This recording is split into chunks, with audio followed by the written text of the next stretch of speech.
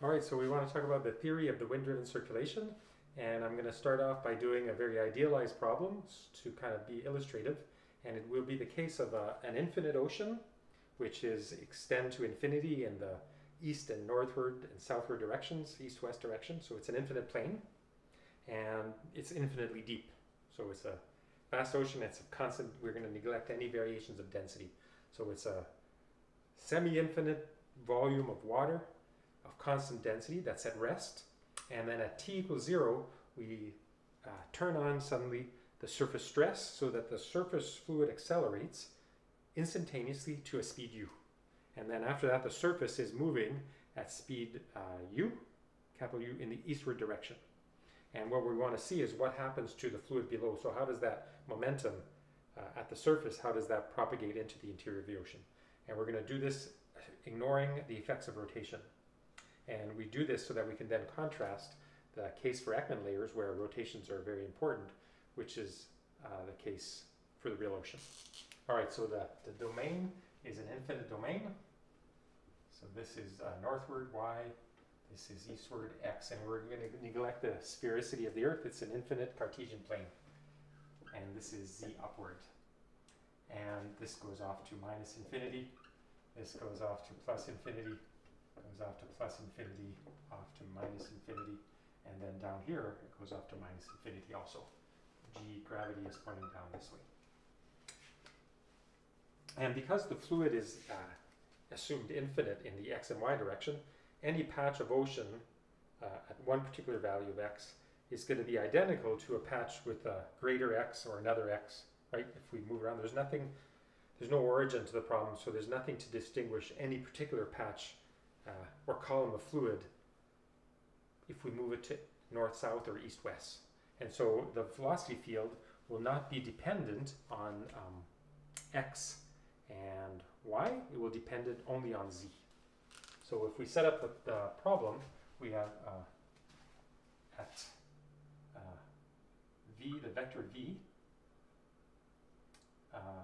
is equal to 0 for t less than 0.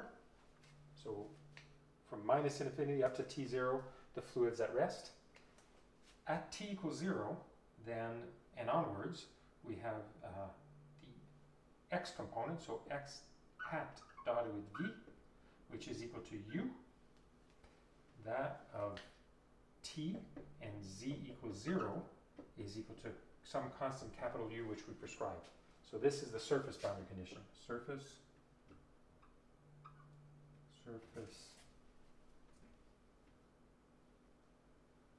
So maybe I should say equal. So this would be the initial condition.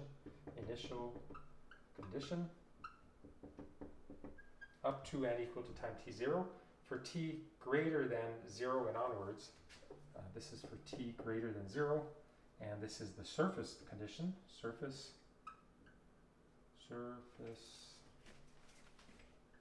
boundary condition.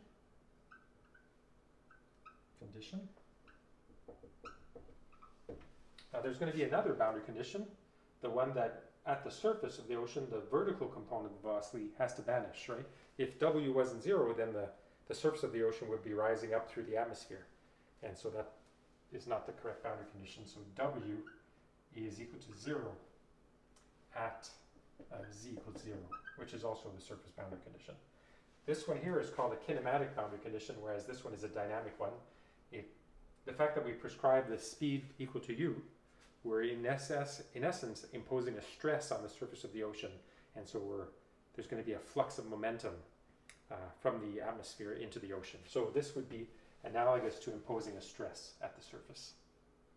And then since the ocean at t0 is assumed to go to minus infinity at depth, we're going to have a far field condition that v is equal to 0 as z goes to minus infinity. So this we call the far field condition. All right, hopefully you're getting the picture in your head. A little bit more about the stress. So if this is z, and this is the surface at x, and then we impose the wind stress, tau x wind, right? And the stress in the ocean side, the viscous stress, is tau x ocean is minus mu du dz. Right? We're assuming that the viscous stress is going to be a flux of momentum down gradient, so going from a region where the speed is fast to a region where the speed is slower. So if I was to take a little box of fluid over here of thickness delta z, then there would be the stress, the flux of momentum into the box would be this, and then there would be also a flux of momentum from the wind into the box, and that flux, those fluxes have to sum to zero in the limit where delta z goes to zero, right? As delta z goes to zero, then the mass of that little thin layer of fluid goes to zero, and if there was a finite flux of momentum, that would imply infinite accelerations, right? And so the speed would be going infinitely fast. So that's can't be maintained. So the boundary condition is that tau x ocean plus tau x wind has to be zero. In other words, the surface wind stress on the ocean, so minus mu du dz plus tau x from the wind equals zero, or the boundary condition becomes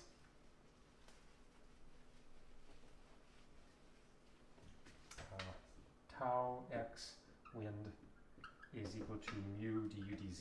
So we could have imposed this boundary condition and solve for what u is in terms of the wind stress. But instead we're just going to do the case where, to make it everything simpler, we're just going to prescribe the speed at the surface. Okay, so now let's write down what the continuity equation. So first of all, the continuity equation is du dx plus dw dz. I guess there's a dv dy. Oh, I guess I should just say that first. Since the fluid is the same in all directions, and we're putting the stress in the x direction, there will be no velocity in the y direction, right? There's no Coriolis force in this problem. And so if we're pushing the fluid in that direction, then there's nothing to accelerate the fluid in the northward direction. So v is going to be assumed zero everywhere. And so now the continuity equation, div dot v equals zero. That's the same thing in Cartesian as du dx plus dv dy plus dw dz equals zero. This one we assumed is zero. V is assumed zero everywhere. And then we also assume that the fluid is the same in the x direction. So this is zero. And what we're left with is dw dz equals zero. And dw dz equals zero means that w is a constant. And I've already told you that w is zero at the surface, otherwise there'd be a flow, otherwise the sea surface would be rising up through the atmosphere or going down if w is negative. And so if w is zero, if w is zero at the surface and it's constant, then it has to be zero everywhere in the fluid. So from the continuity, we can deduce that w is equal to zero everywhere. Right, the sea surface can't go up because there's a finite amount of water, right? If the sea surface was rising everywhere, then we would be creating more and more fluid, which is not consistent with the divergence. There's a finite amount of volume in the ocean. All right, that was a mathematical way of saying something obvious. Okay, so we know that w is zero, v is zero, and we know that u is independent of x. U is independent of x. So let's write down the two components of momentum that are left, the x component and the vertical component. Right, everything, v is zero and it's independent of y. So the x component of momentum is rho du dt plus u du dx plus v du, well there's no v, so that's zero. And there's no du dx, right? Well, let me write it down and I'll say it. v du dy plus w du dz, that's the material derivative, the acceleration following the fluid, is equal to minus dp dx plus mu d2u dz squared. And there would also be, I guess, a plus mu d2u dy squared and a plus mu d2u dx squared. All right, so let's get rid of some of these terms. We assume that everything is the same for all y's, right? There's nothing distinguishing any particular y value. So this term vanishes, this one vanishes, because it doesn't depend on y.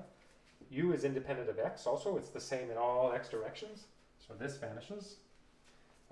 Du dx, again, u doesn't depend on x, so this term vanishes. V is 0, this term vanishes, and we've deduced already that w is 0, so this term vanishes. Alright, that's great. So now our problem is simplified to the following. I'll rewrite the x momentum equation after we put in all these symmetry arguments. Minus dp dx plus mu d2u dz squared. That's the x momentum. What about the z component, z? Well, w is 0, so the dw dt is going to vanish, and we're left with 0 is equal to minus dp dz plus rho g, or minus rho g. Gravity is pointing downwards, minus rho g. And w is 0, so there's no viscous stress, there's no w. And this equation we can integrate, so from this one we know that dp dz is equal to minus rho g, or p is equal to minus rho g z plus a constant. But we have to be careful here. It's a constant with respect to z, but it can be a function of x and t, right? It can be a function of x and t plus some function. I'll call it p primed. Now that pressure of x, we are going to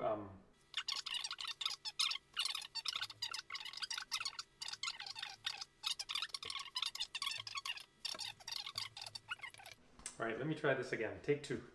So the x momentum equation is rho du dx, no, rho du dt is equal to minus dp dx minus plus mu d2u dz squared. And the z momentum equation is 0 is equal to minus dp dz minus rho g. All right, and we can integrate this equation, and what we will get is p of x, z, and t. Remember, we assume the problem is invariant in y is equal to minus rho gz plus some integration constant. But that constant, of course, can be a function of x and t in principle. However, if we look at the x momentum equation, we've assumed that du dt is independent of x, and therefore, well, we assume that u is independent of x, and therefore both terms here are independent of x. So dp dx has to be a constant with respect to x. And if we assume the pressure is the same at plus infinity and minus infinity, then that constant has to be 0. And so therefore, the pressure drops out of the x momentum problem, the x momentum equation. So what we're left with in the end is simply this equation for the x momentum equation is equal to mu d2u dz squared. And we had a problem that doesn't depend on the pressure. So all right, so this is the equation. This is valid for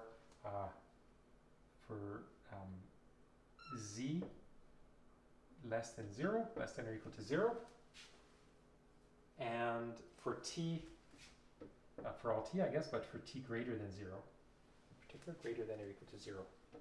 And I know that the boundary conditions are u is equal to big U at z equals 0, u is equal to 0 at t equal to 0, and u goes to 0 as z goes to minus infinity. So this is the surface boundary condition, surface boundary condition. This is the initial condition,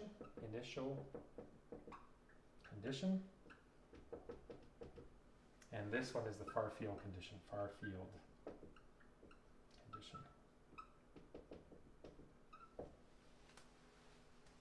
And so we want to solve this equation. If I divide through by rho is assumed a constant, then this becomes mu over rho. And the mu over rho, we call that the kinematic viscosity, and we just define it as nu. So nu is equal to mu over rho. And so this just becomes nu. All right, so this is the problem we want to solve. So we have a partial differential equation. It has derivatives of time, and it has derivatives with respect to z. And so we want to find the solution to this problem. All right, so far we've reduced our problem to the following one.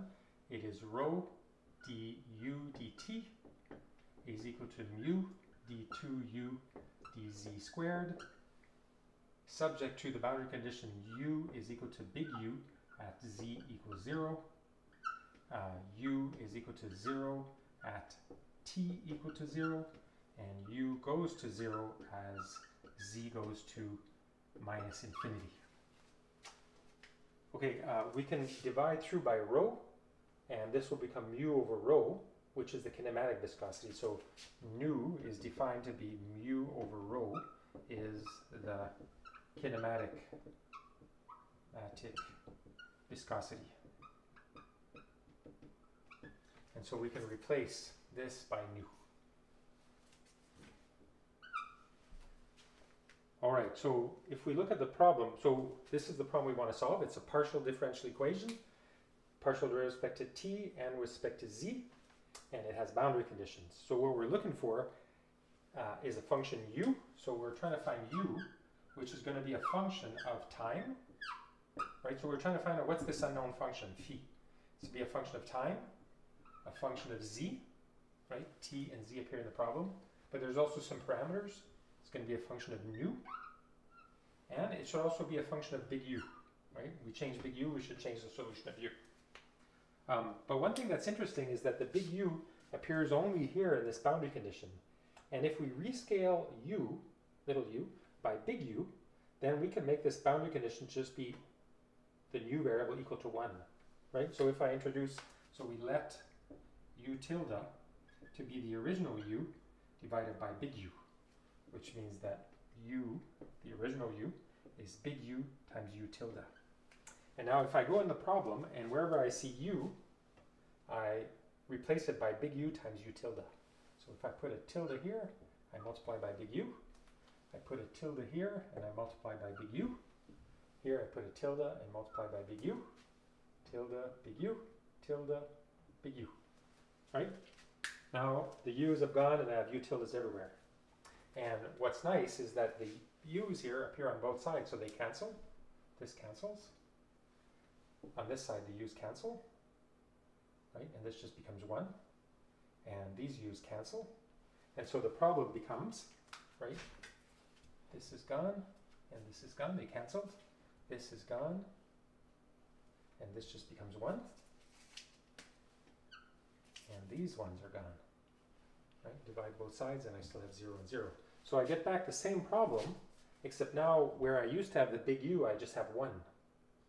Which means that now if I have the same reasoning, the solution to this problem is U tilde, right, has to be equal to some function, some unknown function of t, z, and nu.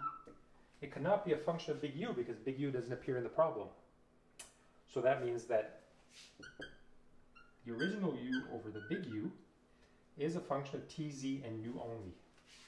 But more than that, since U over big U is dimensionless, right? It's a velocity divided by velocity, or speed divided by speed. There's no dimensions, which means that this phi, this function phi, cannot be any old function of t, z, and nu, because any old function might be dimensional. But we know from this side that this is a dimensionless quantity, so phi has to be a combination of t, a function of a combination of t, z, and nu that is dimensionless. So what we want to do is we want to introduce a new variable that's going to be a combination of these, which is dimensionless.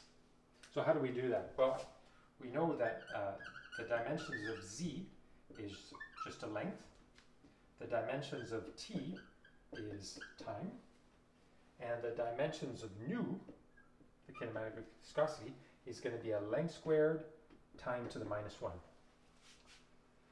And you can check by looking at the dimension of this quantity that it's a diffusivity, so it's length squared per time. And so if I introduce a new variable, eta, it will have to be some combination of t, or times, or z to the alpha, some power alpha, which I don't know, but some power, z to some power, t to beta, some unknown beta, nu to gamma, right? And I want it to be in such a way that if I take the dimensions of eta, then that will be equal to the dimensions of z raised to the power of alpha, the dimensions of t raised to the power of beta, and the dimensions of nu raised to the power of gamma. But the dimensions of z is the length, so that'll be L to the alpha. The dimensions of t is the time, t to the beta, and nu, which is in length squared per time, will be L to the 2 gamma, t to the minus gamma. And now, if I want this to be dimensionless, I know that alpha plus 2 gamma has to be 0, right? Alpha plus 2 gamma, oops, 2 gamma has to be 0. Otherwise, we're going to be left with some dimensions of length, right? And we know that we've already decided that we want to find a variable that's dimensionless. And now for the time, we know that beta minus gamma also has to be 0. So we have two equations, two linear equations in 3 unknowns, alpha, beta, and gamma, 3 unknowns, 2 equations. There's going to be an infinite number of solutions. So we can introduce an arbitrary parameter, let's say for alpha. So we're going to solve everything in terms of alpha. So gamma, I'm going to solve everything in terms of alpha. So gamma is equal to minus alpha over 2, and beta, which is equal to gamma, is also minus alpha over 2. And so my dimensionless variable is going to be equal to z times t, where's t? T to the beta, sorry, times t to the minus a half, and nu to the minus a half, and then I also have an arbitrary factor of alpha, right? So I know that the function phi, right, has to be a function of eta alone, right? It looks like a function of 2 variables, t and z, but in reality, if it's going to be dimensionless, it actually has to be a function of eta. And so I could pick alpha to be 1, for example, and just, if I wanted to pick a different alpha, then I could just change the function phi.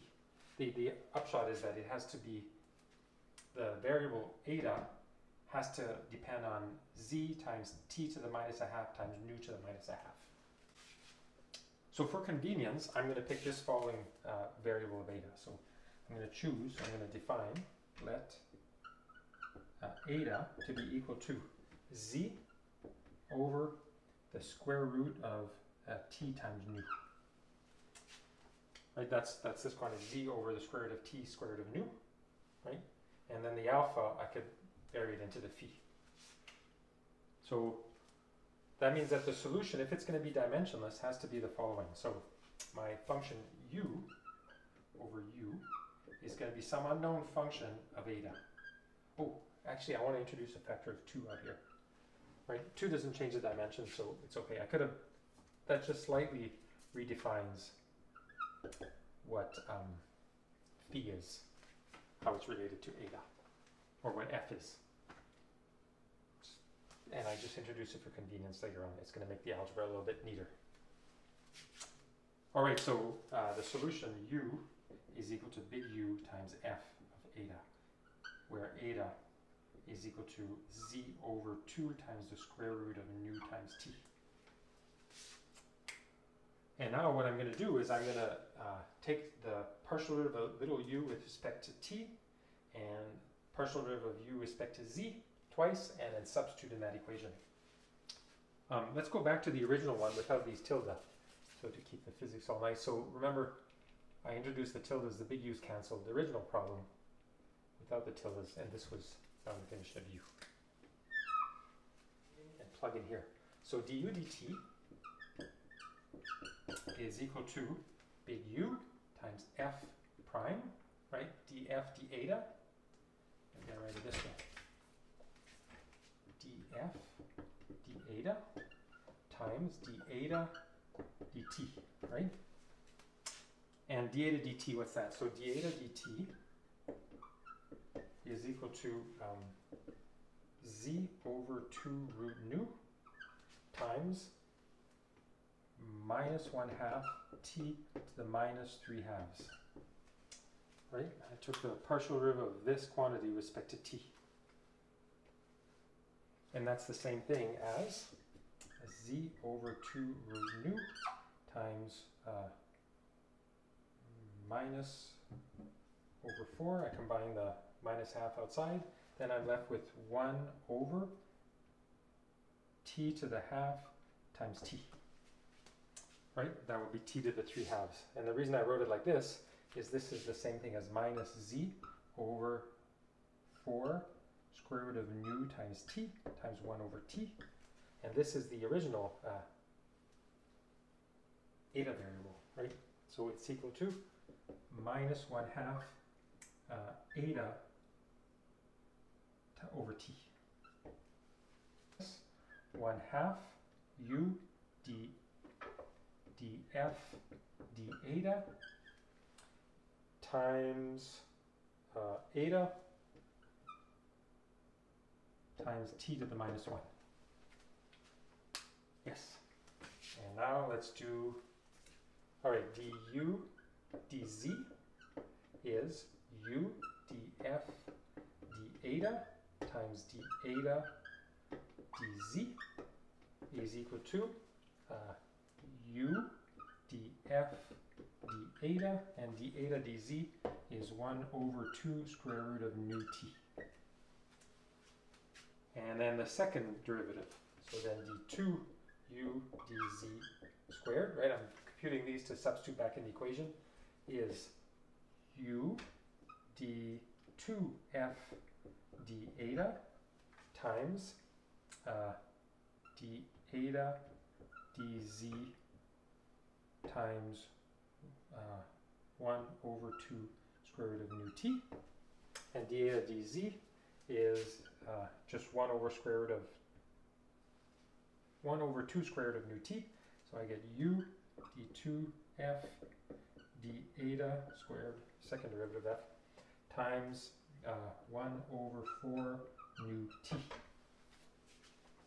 And now I'm going to substitute this and this into the equation to find out, to get a new equation for f. And what's beautiful is that f here, these are not partial derivatives, right?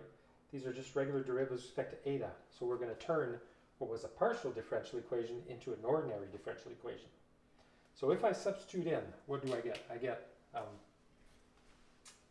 the right-hand side, on the left-hand side, I get minus 1/2 u f primed, that's the f derivative, times eta times t to the minus 1 is equal to, and on the right-hand side, I get nu times u times f double primed. I can erase all this mess here.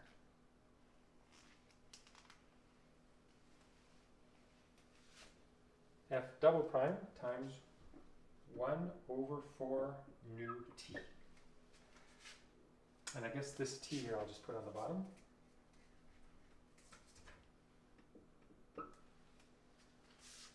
The t's cancel, like the t's go away.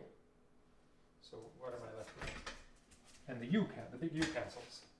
So what I'm left with is minus 1/2 f primed times eta is equal to, the nu's cancel, also the nu's cancel, the t's canceled, and the u's cancel.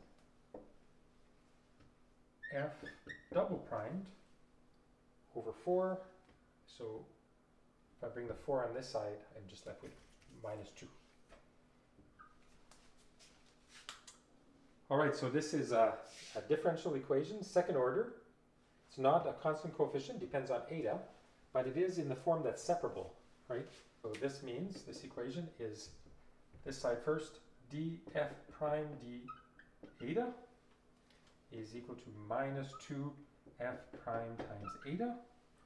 And then separating variables, I have df primed over f primed is equal to minus 2 eta d eta. Integrating both sides, I get the logarithm of f primed is equal to minus eta squared plus a constant. And if I exponentiate both sides, I get f primed is equal to exponential of minus eta squared times a constant out front, h, like that. Right, if I exponentiate the constant, it becomes a multiplicative constant. All right, so that's the first derivative, the first integration. Now I still have f prime, which is the derivative, so I need to integrate a second time. Oops. So integrating again, what I find is that f is equal to the integral from 0 to eta of a exponential e to the minus eta primed squared d eta primed. If I integrate from 0 to 0 plus some constant. And this is, okay, so this is after we've integrated twice. Remember, this is f of eta. Is this functional form. It has two integration constants, a and b, and to determine those, we have to use the boundary conditions. So the first one, that u is equal to 0, no, u is equal to big U at z equal to 0 implies that u, which is u times f of eta, right? And if z is 0, then eta is 0, right? Remember, eta is equal to z over 2 nu t. So if z is 0, eta is 0. So big U, f of 0 is equal to big U. And the big U's go away, and this is f of 0 equal to 1.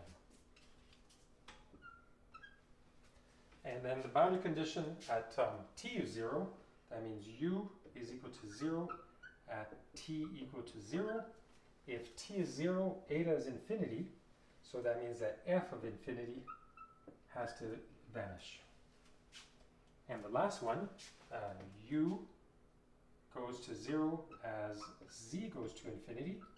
Well, if z goes to infinity, eta goes to infinity, so that means f of infinity has to be 0 again. So these two, they're the same. So that's good. We have only two conditions, and we have only two integration constants.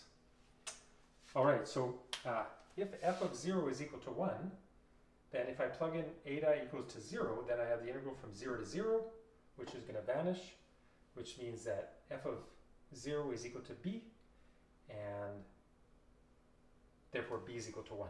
So this implies b is equal to 1. And then the other condition, f of infinity is equal to 0, means that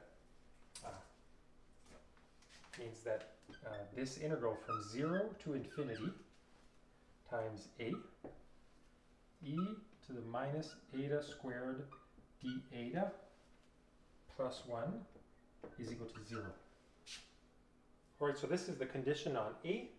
This integral here from 0 to infinity of e to the minus eta squared d eta. Students who've taken ESS 212 will recognize it as being very closely related to a Gaussian integral, right? We remember that the normal distribution from, if I integrate the normal distribution from minus infinity to infinity of 1 over the square root of 2 pi times sigma, e exponential of minus eta squared over 2 sigma squared d eta is equal to 1, right? That's the Gaussian is PDF, so it's normalized to 1.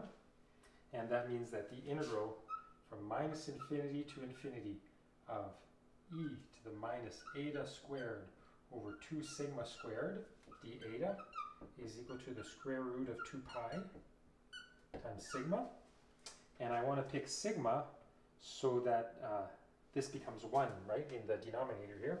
So if I pick sigma to be 1 over root 2, then the 2's will go away. So if I put sigma equals to 1 over root 2, 1 over root 2, then this 2 times sigma squared will just become 1, which which is good. And now it's starting to look like this integral, except that this one goes from 0 to infinity, whereas this one goes from minus infinity to infinity.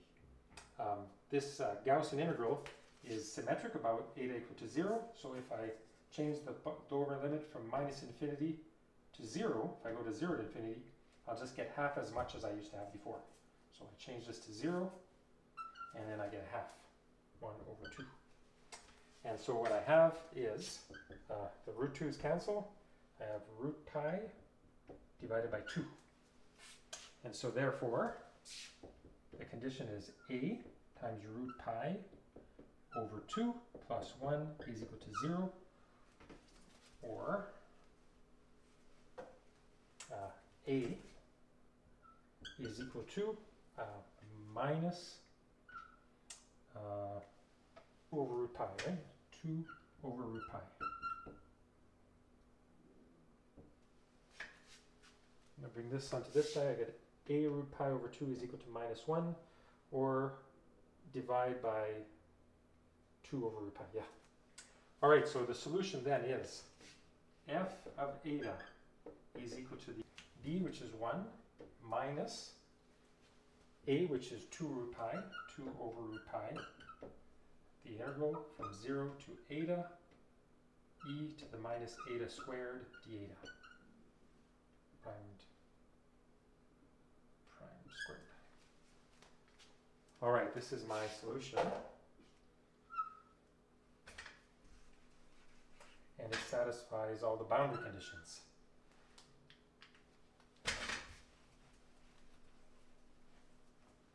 Where eta, where eta is this thing. All right, so what does this this function look like? This is a known function. It's called the error function, this bit here. So the solution is really the following. F of eta is equal to 1 minus error function of eta, where the error function is this.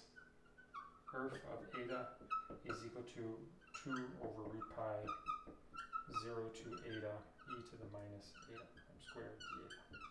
So it's a tabulated function called the error function. And what does it look like? All right, what does it look like? Let's make a movie of the solution of the profile of the velocity as a function of time. And we're setting up the parameters. We're picking a current to be 10 centimeters per second, capital U.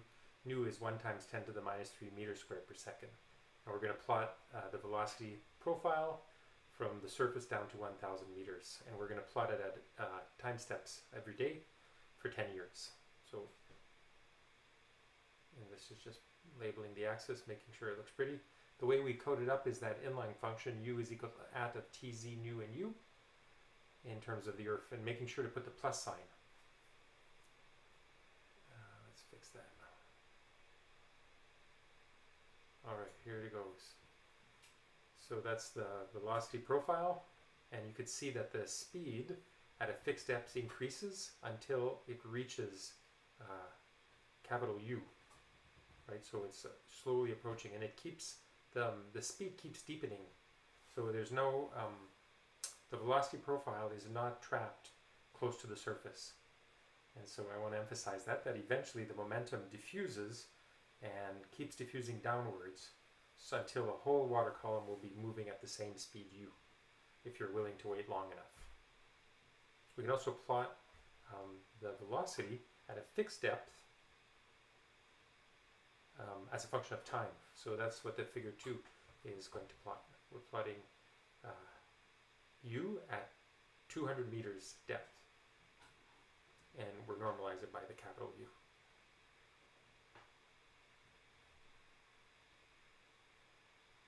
So at 200 meters, that's the tidal.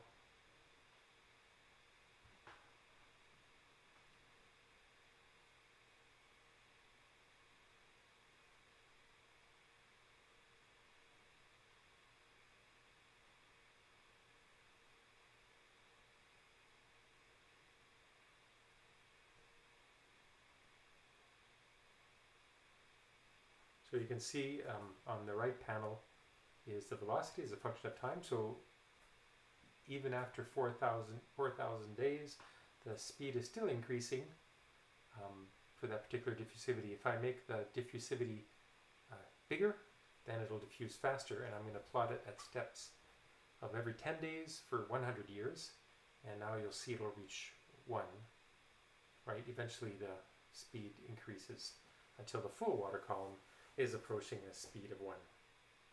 The x-axis keeps getting reset here. Hold on. I'm going to set the axis from 0 to 1, and from minus 1,000 meters up to 0. Alright, so now with a fixed axis it won't keep rescaling. Now I'm going to do it for 20 years. I'll go back. Alright, here we go.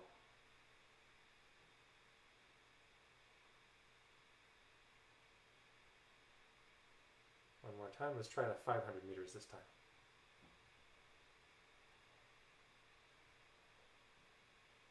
Right, and you can see that the speed increases forever, well, until it reaches U, but at every depth it'll keep increasing, even down to 1,000 meters.